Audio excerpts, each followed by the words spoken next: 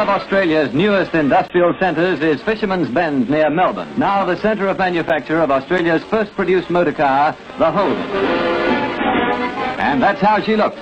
The car has a Junkyards. They are a place where cars are laid to rest and parts stripped to give others a second chance on the road.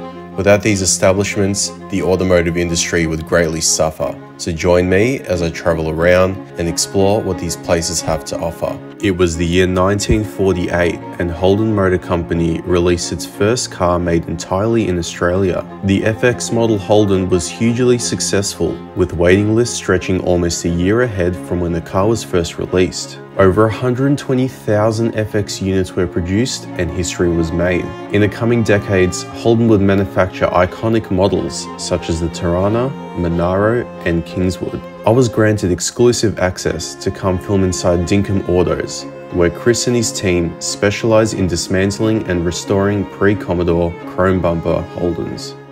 Welcome back to another Wreckers video.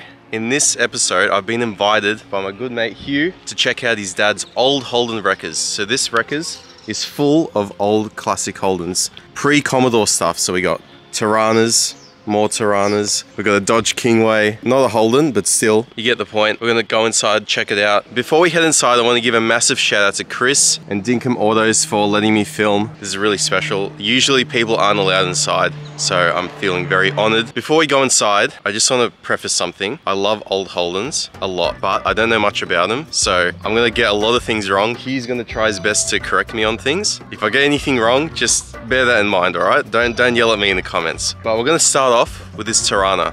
Hugh, what's this Tirana, LC? So this thing, although in the Tirana world isn't anything special, this is kind of rare. It's a 4-cylinder Tirana. So it's an LJ, 4-door. With Tiranas, the 4 cylinders were actually shorter in the nose than the 6-cylinder and the 8-cylinder ones. I've worked on one that had a boosted Ecotech and that was pretty cool. But yeah, otherwise they look pretty much the same, but if you're eagle-eyed, you'd know that it's a 4-cylinder because the nose is shorter. And over here, we have another LJ, this one, in considerably worse condition. But this is also a 4-cylinder car. So we got two kind of rare Tiranas here. One's a 4-door, one's a 2-door. This one definitely has seen better days. I want to see inside this thing because I've only ever been in one Tirana. It's an LX Tirana, an A9X mock-up, my mate's one. So the first thing I see is that the door is full of water.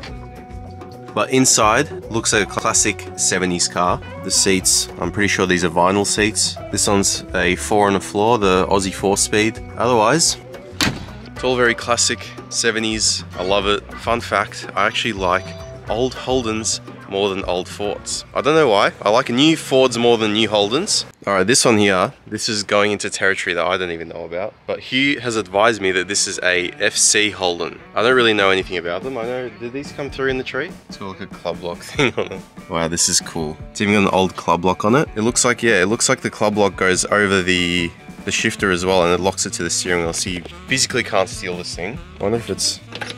No. Well, there you go. A lot of patina on this thing. I'm very out of my element here, so although I find this stuff very cool and fascinating, I don't know much about it, so... But anyway, let's go inside, check out what's inside. I'm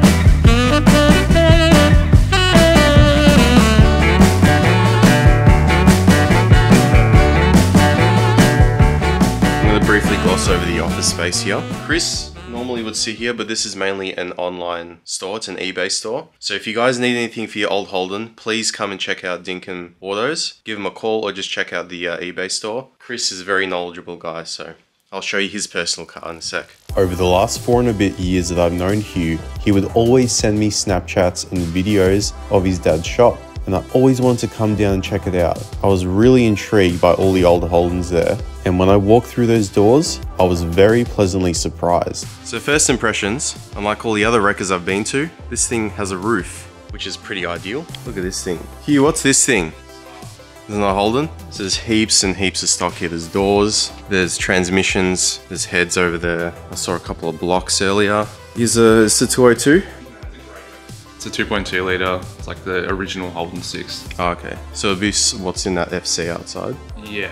Sort of? Slightly different versions of it, but yeah, it's called a grey motor. Well, I learned something new today. I just looked at that and immediately assumed that was a 202, but... You got like the grey motor, it's like 130 cubes, and you got the 138, the 149, the 161, 173, 173 HP, 179, 186, and then the 202.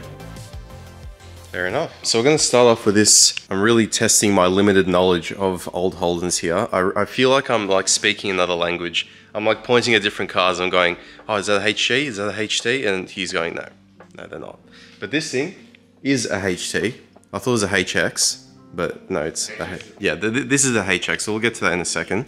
So this is a HT Kingswood. Now, from my understanding, for the base model is a Belmont, and then the Kingswood is above it.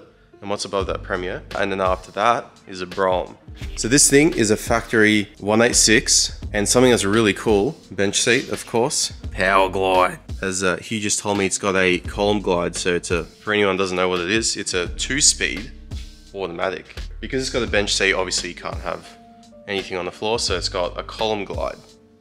It's pretty cool.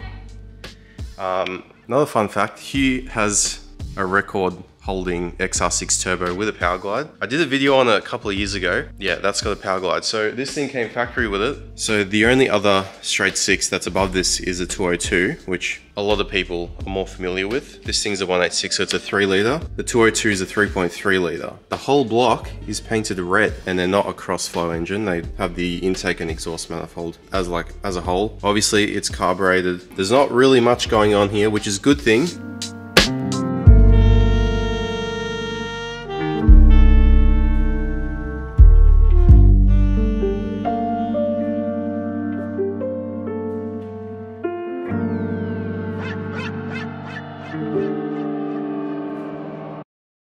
So he reckons that this is the coolest car here. This is a HX GTS Monaro. I was always under the assumption that GTS Monaros were 2 doors, but only I know my mate's dad has a HG Monaro, and that's a 2-door. Yeah, so like, yeah, these ones are 4-door. There are some weird 2-door versions, like there's this thing called a Monaro LS, but that's like a HQ sort of variant. Yeah. These aren't actually very common. They're not as popular as like the HQs and stuff. Yeah. HXs, you don't really see them around much, so. I've never seen one before. Yeah, so like you said, it's got a 308 iron line. I wish I knew more about these things because these are really cool. So apparently this thing has been getting restored over the past 5 years. So as well as Chris being here, there's also another guy, Barry, who does his own restorations. I'm going to touch on the XE1 soon because that's probably my favorite car here.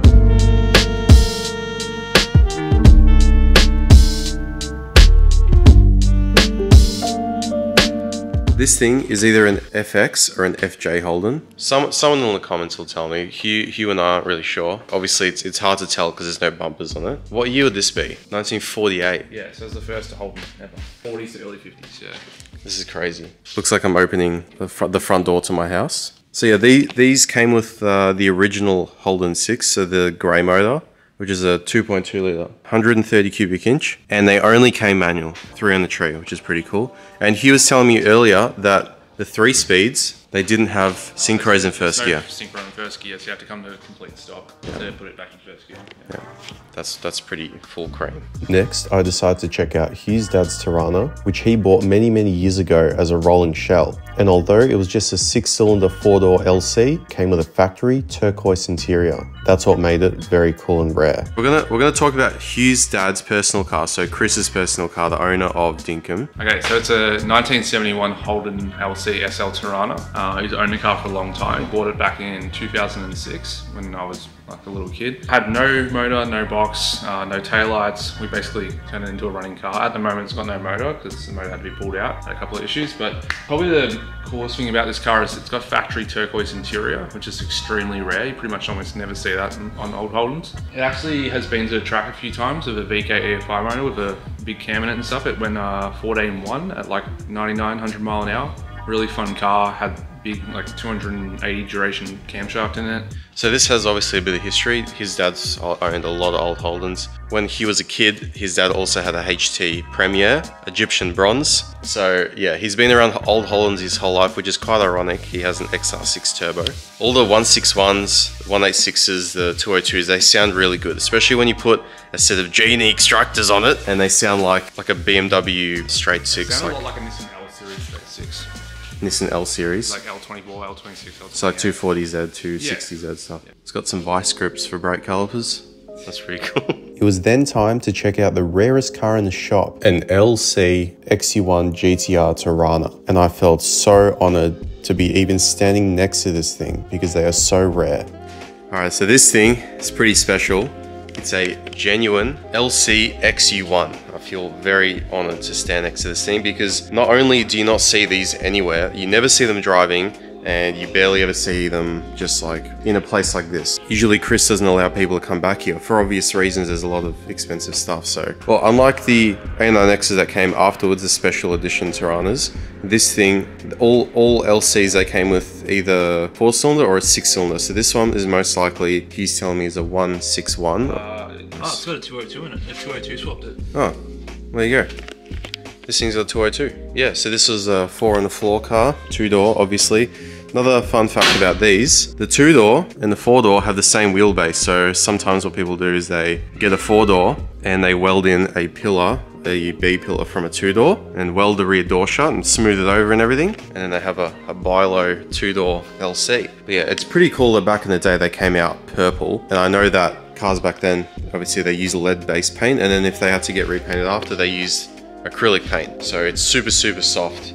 But it's period correct. So this is another one of Barry's restos. I'm guessing it's for a customer. So factory, these came out with, pretty sure they came with grey motors. So like that sitting over there. But this thing, he's telling me has been 186 swapped.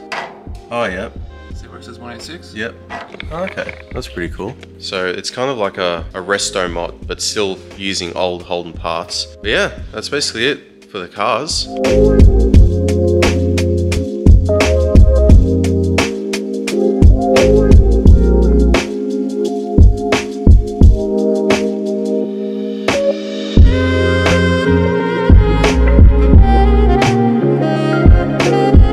Sure, if you're looking for anything for an old Holden, you come to Chris, he'll sort you out. Check all this out. Literally full of old parts. He's got like a monopoly here. I don't know of many people that have this sort of stuff, let alone for old Holdens. Anyway guys, thank you so much for watching. Hope you guys enjoyed Dinkum Autos. Thank you once again to Chris for letting me come down here, and Hugh. If you guys liked the video, leave some feedback in the comments, and I'll see you in the next one. Take it easy.